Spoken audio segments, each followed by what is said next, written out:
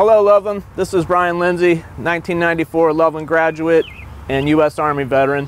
I hope you're all well and safe on this Memorial Day weekend. While we pause for this weekend and enjoy time with our families, let's not forget about the people who made this weekend possible.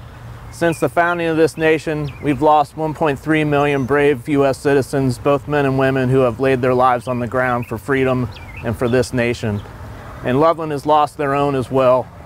We've lost Captain David Seth Mitchell in 2009, a U.S. Marine Corps helicopter pilot.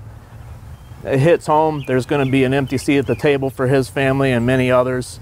So if you can do this weekend, take some time out to pause and reflect on that, the sacrifice of the brave men and women of this nation, including some from our own city that have put their lives on the line so we can have freedom. I wish you all a blessed and peace Memorial Day. Thank you.